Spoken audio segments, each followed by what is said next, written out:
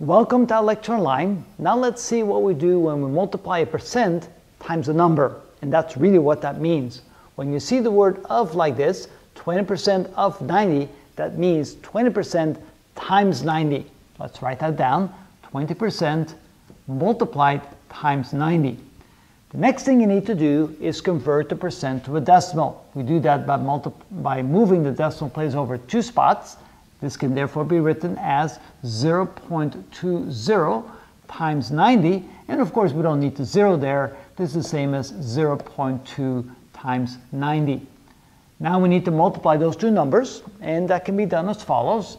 90 times 0.2. 2 times 0 is 0. 2 times 9 is 18. We have one decimal place. Put that over here. The answer is 18.0 or 18. There's actually a pretty neat trick that you can use. If the first number has one decimal place and the second number has a 0, you can divide this number by 10 by removing the 0, and you multiply this number by 10 and by moving the decimal place. So this can then be written as 2 times 9, which is 18. And that's a lot easier to do than to go ahead and do longhand multiplication. Again, if you have a decimal place like this, if you multiply this times 10 and divide that by 10, nothing has changed and it's a lot easier to multiply.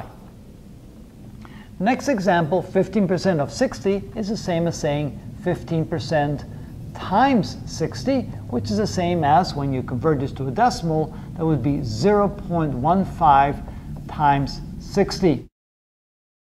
Using the same trick I used over here, if I multiply this times 10 and divide this by 10, this can be written as 1.5 times 6, and 1.5 times 6 is the same as 9. 1 times 6 is 6, and 0.5 times 6 is 3, so therefore this is 9. The next example, 24% of 52, write it as 24% times 52, which is the same as, when I move the decimal place over 2 spots, 0.24 times 52. Here, no special trick will help us. We simply have to multiply it out longhand. Take 52 and multiply this times 0.24. 4 times 2 is 8. 4 times 5 is 20. 2 times 2 is 4. 2 times 5 is 10. Add it all together, 8, 4, 2, 1. I have 2 decimal places, 1, 2. Put it right there. The answer is 12.48. The next example, 145% of 320. Again, that means 145% multiplied times 320. And 145% can be turned into a decimal by moving the decimal spot over 2 places. Get rid of the percent sign.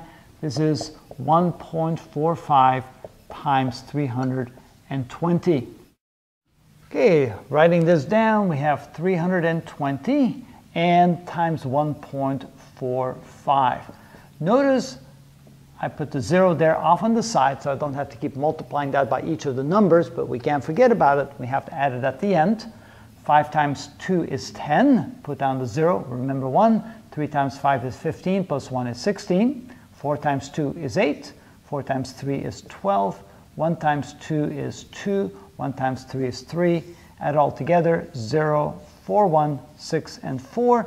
And don't forget that 0 right there. I still have 2 decimal places, so I need to put a decimal point right there, which means that 1.45 times 320 is equal to 464, which means that 145% of 320 is 464. Okay, the last one, we put a dollar sign in there just to make it a little bit more interesting. The question is, what is 65% of $2.48? Again, that means we're multiplying 65% multiplied times $2.48. This means we're going to make that into a decimal by moving the decimal place over 2 spots. This is equal to 0.65 multiplied times $2.48. So let's go ahead and do the multiplication. I'll do it right over here. 2.48 times 0.65. 5 times 8 is 40. Put down the 0. Remember 4. 4 times 5 is 20. Plus 4 is 24. write down the 4, remember 2. 2 times 5 is 10, plus 2 is 12. You may not realize it, but when I remember those numbers, I use my fingers to memorize the numbers. 6 times 8 is 48. I write down the 4, I mean the 8, and I keep 4 fingers ready, so I need to remember 4. 6 times 4 is 24, plus 4 is 28. Write down the 8, remember 2. 6 times 2 is 12, plus 2 is 14. Add those all up together, 0, 2, 1, that's 1, 1, 6, and 1.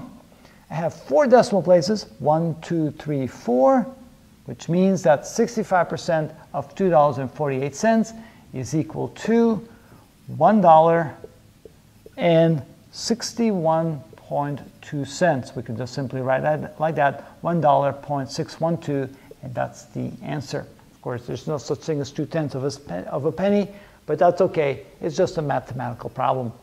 And that's how we do that.